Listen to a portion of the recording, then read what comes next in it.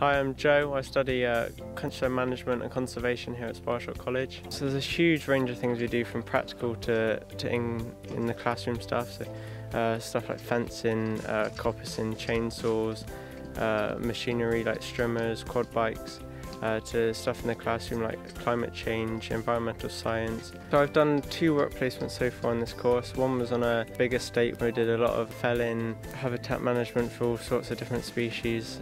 I've also done architecture kind of felling placement as well, which is just mainly felling trees, improving woodlands and stuff for things like hazel dormice, turtle doves, nightingales, things like that.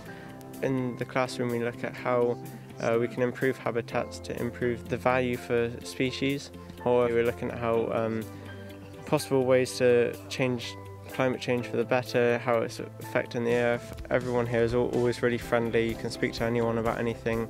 We can speak to our lecturers, but also any lecturer you got to and have a question with, they'll always be happy to help you out. They're never in a rush to do anything, and they're always happy to have a chat with you.